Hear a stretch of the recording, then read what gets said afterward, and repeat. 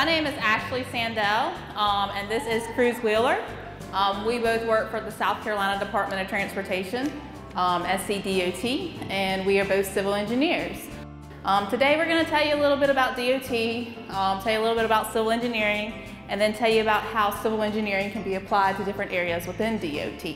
I will say that everyone in this room has been impacted by the decisions a civil engineer makes multiple times already this morning, from the water you took a shower with, to the roads and bridges you used to get here this morning. All of those things, civil engineering plays a major impact in.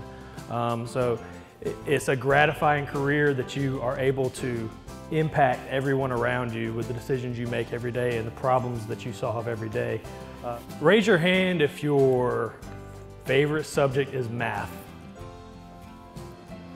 I will say that math was probably not my favorite subject in school either, but I did understand as I got older that problem solving was something that I enjoyed, similar to when you're solving a math problem. And that's kind of what drove me to become a civil engineer. I like learning about how things work and how to fix things. All right, y'all, so up here we have 3 different sizes of traffic signals, and this is what you see hanging from the wires on the road. So I just wanted to see if y'all knew which of the 3 actually represents the actual signal. So the one on the far right, does anybody think that's the one that hangs from the span wire?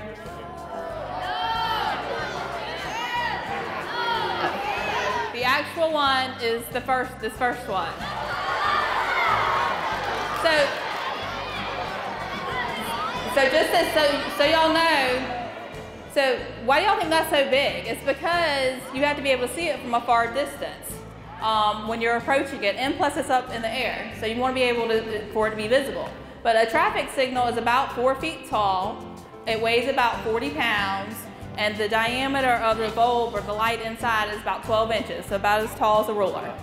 There's a lot of future drivers in this room that in just a few years y'all are going to be behind the wheel of a vehicle.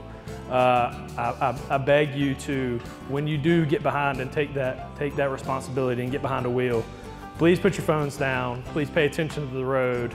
There's folks like Ashleigh and I and a lot of others, the 4,000 employees of DOT and our contractor partners that are often on the side of the road working. Pay attention to your surroundings, obey the speed limit, and that is your duty as a driver, and I hope that y'all will make wise decisions with that.